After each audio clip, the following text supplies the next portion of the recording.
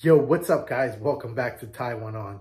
Alright, so for this week's video, we're starting out here in the shop. I was sitting at work today thinking about what type of jig I wanted to tie for this week's video, and I figured we'd come out here, I'd show you the fun part of jig tying. As you can see, I got all these materials on the wall behind me. I got a selection of jigs over there, so the fun part is coming out here and just, looking at the wall and kind of putting some stuff together. So, but for this week's video, we're going to continue on with the rabbit zonker. Last week we did those two little rabbit zonker Ned jigs, and this week we're going to use a Poison Tail Jig, and we're going to tie two pieces of zonker onto that for like a double tail. So it's going to look pretty cool, but I've never done this pattern before. So we're going to pick out the materials that I was thinking about in my head, and sometimes they work out, sometimes they don't. So I'm going to be tying this pattern up for the first time on video tonight. So we'll see how it comes out. Hope you guys like it. And I just want to take a minute to thank all my subscribers for coming back. Greatly appreciated. And if this is your first time tuning in and you want to learn a couple things about jig tying, I'm by no means an expert, but I've been doing this for a little over a year, so hopefully I can teach a few things. If you're interested in following along with the channel, please go down, hit the subscribe button, give us a like, and share with your buddies. All right, so we're going to pick some materials off the wall for tonight's jig. Then we're going to go inside and we're going to tie one on.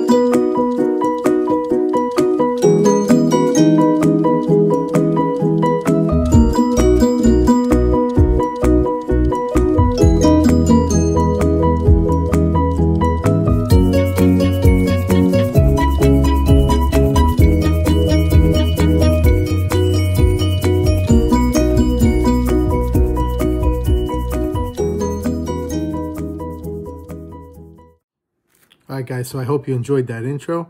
So what we're tying tonight, this is the Poison Z jig, I call it. So this is a Poison Tail Jig I have in the mold, 3/8 ounce. And the reason it's called the Poison Tail Jig, you can see it kind of looks like a scorpion's tail. It's got a very unique hook to it. I think that's where it got the poison tail from. And this is a very versatile head. I love using this jig for all sorts of things. It's great for a swim jig. It's great for a flipping jig. You could also, some guys modify the mold. You can make spinner baits out of it. You could do chatter baits. So it's a very versatile head. We're going to put some eyes in here. It looks really nice when it's done. So yeah, we're going to start tying this jig up for tonight. Again, it's called the Poison Z, because of the rabbit zonker. So, all right, we're gonna start by putting our base on, like we always do.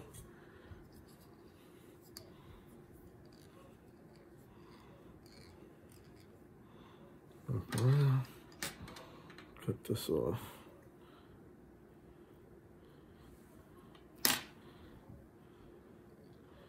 Get a nice base going. And then what we're gonna do is we're gonna come down here. That's why you need this double keeper here, because this is where we're going to tie our rabbit zonker into. And the color we're using is going to be chinchilla. So I'm going to take this out. I have a couple strips of it left. Okay, and then you always want to check and make sure that the material is going in the right direction. So you want it coming up to the tip here, and we're going to make these stick out about 1.5 inches past the hook, the end of the hook. So I'm going to measure this. That's a good length right there. I'm going to mark it and cut it. Okay. And then what I'm going to do is I'm going to take this piece here and I'm going to grab the other piece and put it right next to it so that they're the exact same size. So I'll try to match them up from the hides. So you take the two pieces of hide, match them up together. That's pretty good. And then I'm going to mark it and cut it right there. Okay. Perfect. See, now we got our two identical pieces. So these are going to be our tails. So what I'm going to do, like I always do, like I did last week with the Neds, I'm going to pull this little bit of hair off the hide. So this way it's easier to tie it in. See, we're going to expose it just like that. Same thing with this one. Pull a little bit of hair off. So these are going to act kind of like claws for the jig, and this is also going to act as our trailer. So there's no need for a trailer with this jig. So I like to tie these in at kind of like a 45-degree angle. So when the jig is on the bottom, they kind of stand up. So I like to get this one on at the right angle, and then I'll make a wrap or two. Get that in there for perfect.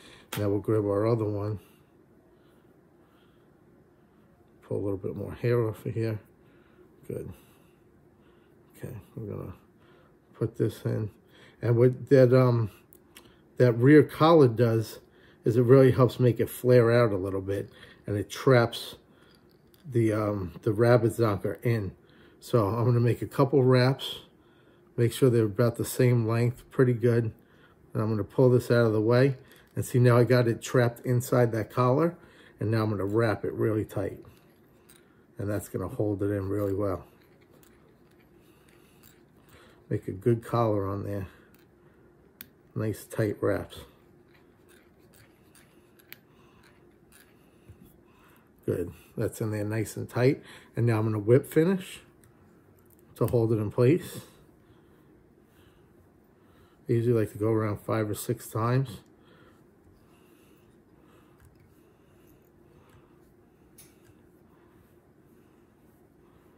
Good. And then what we're going to do is we're going to take our thread. Now that we got that whip finished, we're going to advance it back up to the front. Good. Pull this back, and just for good measure, we're going to seal this up with a little Sally Hansen's.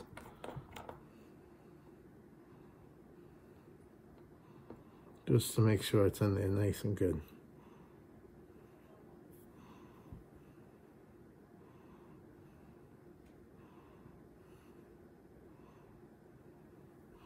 All right, perfect. And now we're gonna just let that tack up for a second while we wait. We're just gonna let that tack up a second, I'm sorry. So this way we could put our skirt on, because we don't wanna get the Sally Hansen's on our skirt. So let's let that dry up for a minute, and then we'll come back and continue. Okay, guys, so that tacked up pretty good. We want to just let that dry a little bit, and now we're going to put our skirt on. So this is number 539 from fishingskirts.com. It's like a green pumpkin magic craw blue. This is a great color, and it goes really good with this magic craw green pumpkin head. Also, this paint is from Fishing Skirts online as well. It's called the Green Pumpkin Camo Magic Craw. So it's a great color. So we're going to put our skirt on now. Just like any regular skirt, right over the rabbit zonker. Make a couple wraps. Get our length like always. So I like to put the top one on, fold it over, make sure we got a good length.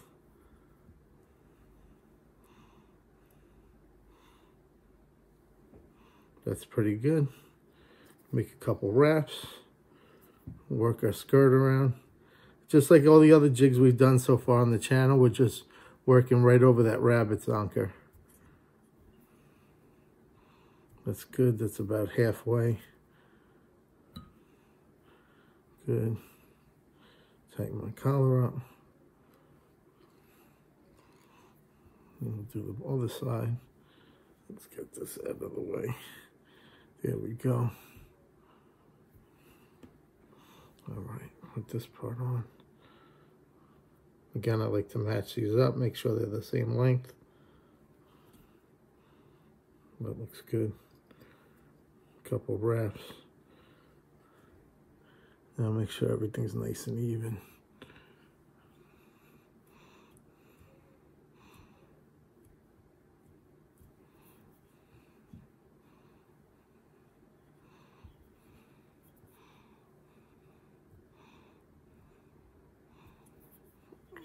Let's pull everything back here.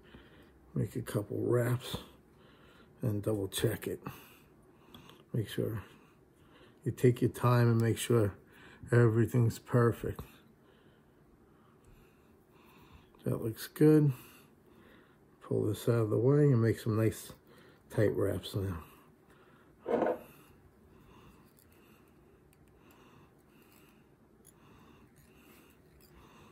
we go. We're going to build our collar nice and tight.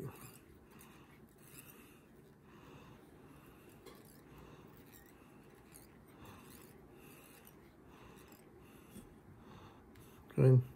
We're going to whip finish.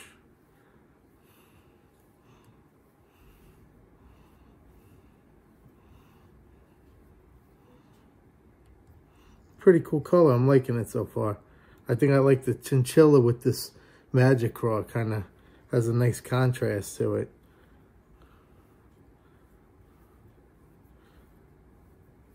We'll see what the finished product looks like. Like I said, I never did this pattern before, so trying something new. All right, got our whip finish in. Let's cut it. Perfect. And again, take our Sally Hansen's.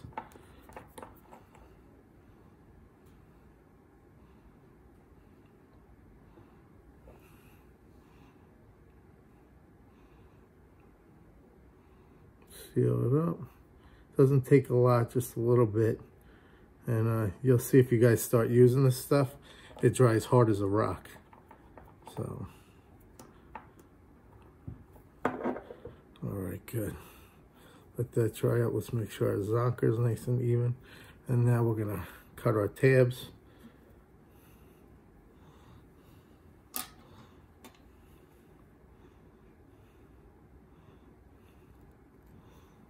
There we go. 1, 2,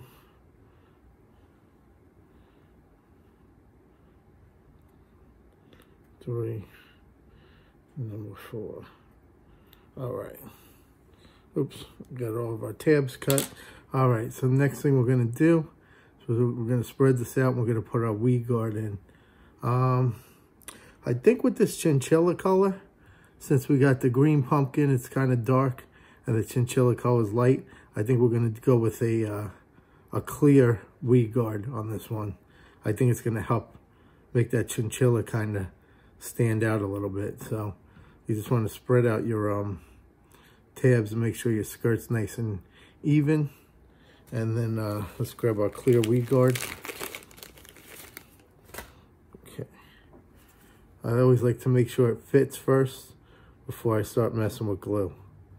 That's a good tip too I could give you guys. Always make sure the weed guard fits in. The last thing you want to do is put glue in there, have glue here, and then it doesn't fit in. And then now you got glue all over the head. Makes a mess. I'm going to put a little dab in here.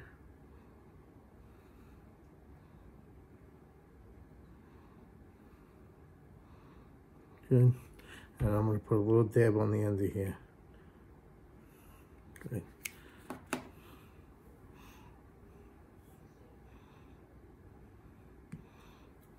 And that's all it takes.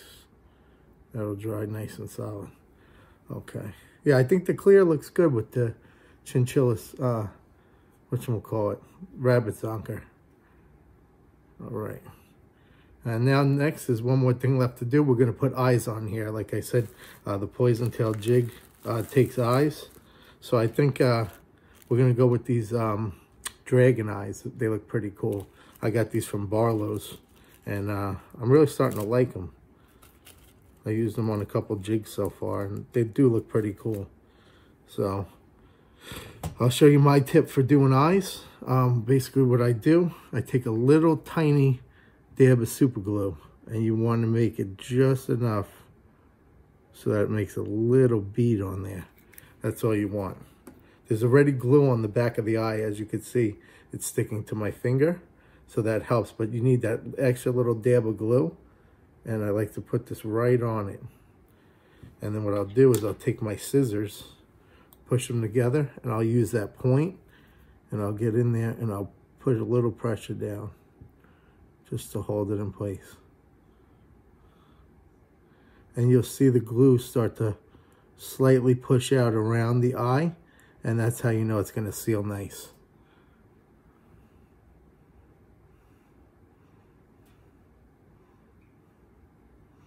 Good.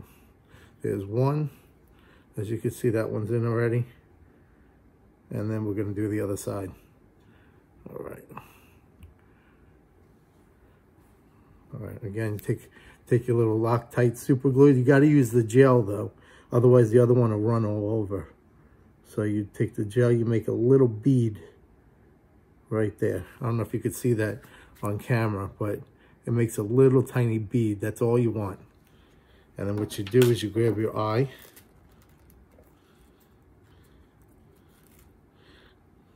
I got another one stuck to my finger. All right. You grab your eye and you kind of just let it fall down, and it'll float right on top of that bead. The bead will kind of like catch it.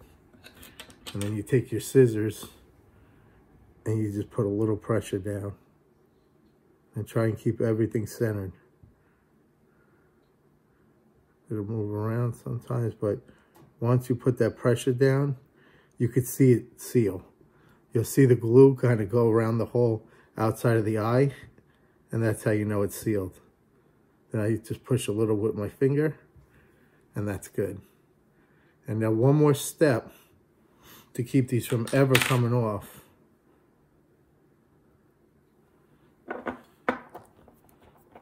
We take a little more Sally Hansen's. Take a little Sally Hansen's, so now we got them glued on the bottom, and then you just go right over the top of the eye, all the way around with little Sally Hansen's. And that will seal it right to the jig. They'll never come off. You just got to be careful because there's certain heads that you can't use this on. Like if you use this on the head with a matte finish, it'll ruin the matte finish. So just be careful. But any head that has any type of clear shine to it or clear coat over it, the Sally Hansen's will seal those eyes forever. Okay. So we're going to let that dry up. We're going to trim our weed guard down a little bit.